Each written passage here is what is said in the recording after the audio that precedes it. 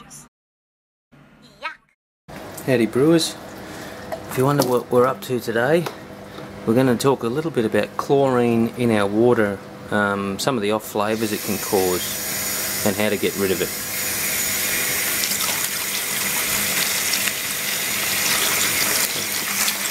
One of the best ways to get rid of, if you know your town water only has chlorine in it, one of the best ways and easiest ways to get it out is to make sure you get a lot of bubbles in your water, because it'll come out in the gas form pretty quickly. At the moment where I live, there's a bit of a water shortage, and so they're having to treat the water with more chlorine and even some chloramine to help keep the taste or the bugs out, so no one gets crook.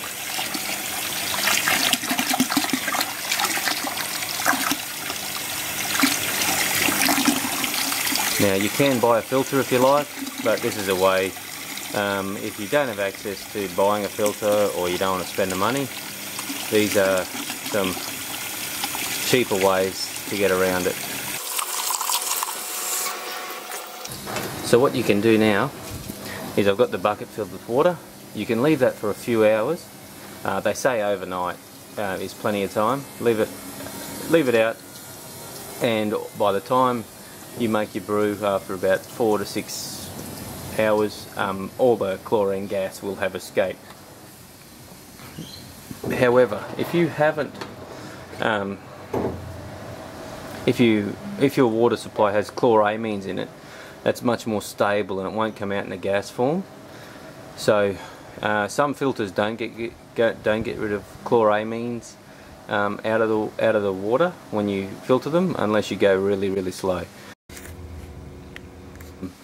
Here I have 0.3 of a gram of sodium metabisulfite, which you can buy at any home brew shop for a sanitizer, but you sprinkle that in.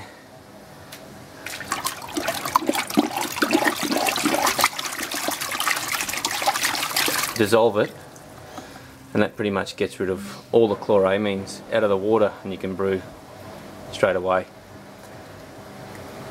Now, I know people out there are a little worried about sodium metabisulfite. They say it's a carcinogen.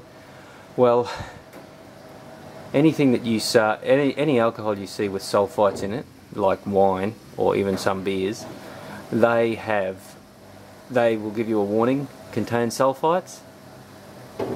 So if it's good enough for wine and some beers, why isn't it good enough for home brew? Well, the truth is, it is good enough for home brew, and I recommend you use it.